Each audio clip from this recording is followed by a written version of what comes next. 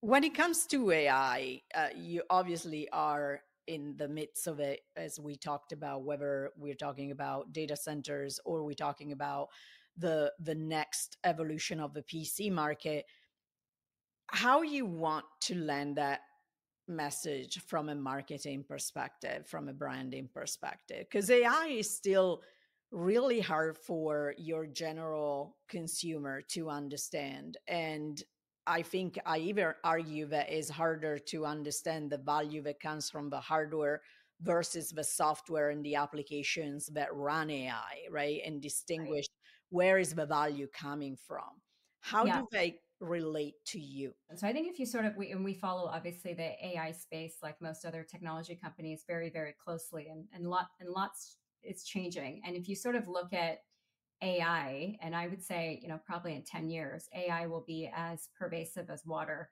But and I believe that AI will be everywhere, whether it's in the cloud, whether it's in the edge.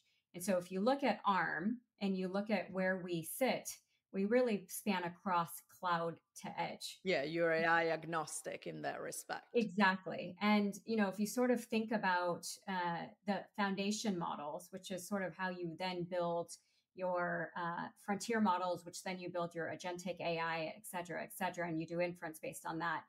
The foundational models all have ARM because most of that is being trained on NVIDIA's accelerators paired with an ARM CPU.